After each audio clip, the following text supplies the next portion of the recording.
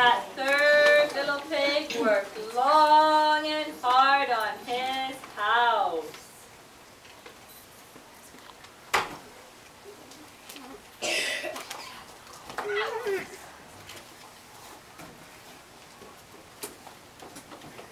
And when he was finished, he climbed inside. Just in time, for out of the woods came the big bad wolf. And he was hungry for one thing, pig. The big bad wolf came to the house of straw and said, little pig, let me come in. I'm here, I'm a chin. I'm going to huff and puff and blow your house in. So he huffed and he puffed and he blew that house down.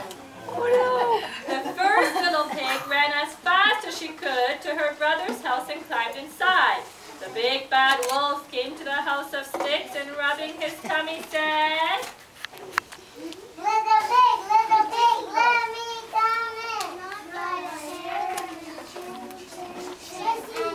to huff and puff and blow your house in. So he huffed and he puffed and he blew that house down. Those two little pigs ran as fast as they could to their brother's house and climbed inside. The big bad wolf came to the house of bricks and rubbing his tummy said, Little pig, let me come in. I'm a chin. I'm gonna huff and puff and blow your house in. So he huffed and he puffed, but he could not blow that house in. Then the wolf came up with a plan. He decided to climb up the chimney. As he did this, the little pigs built a fire under the chimney. As the wolf lowered his tail into the chimney, his tail hit the fire and he said,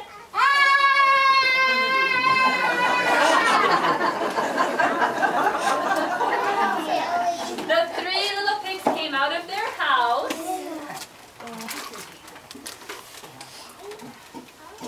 and they thought that perhaps the wolf just needs a friend.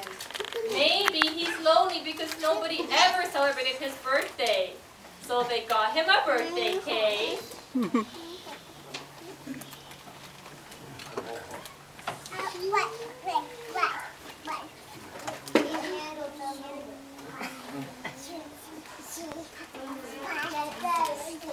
And they sang happy birthday.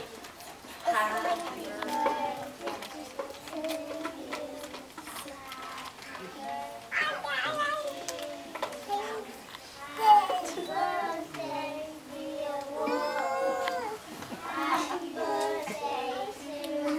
And the wolf huffed and puffed and blew out the candle.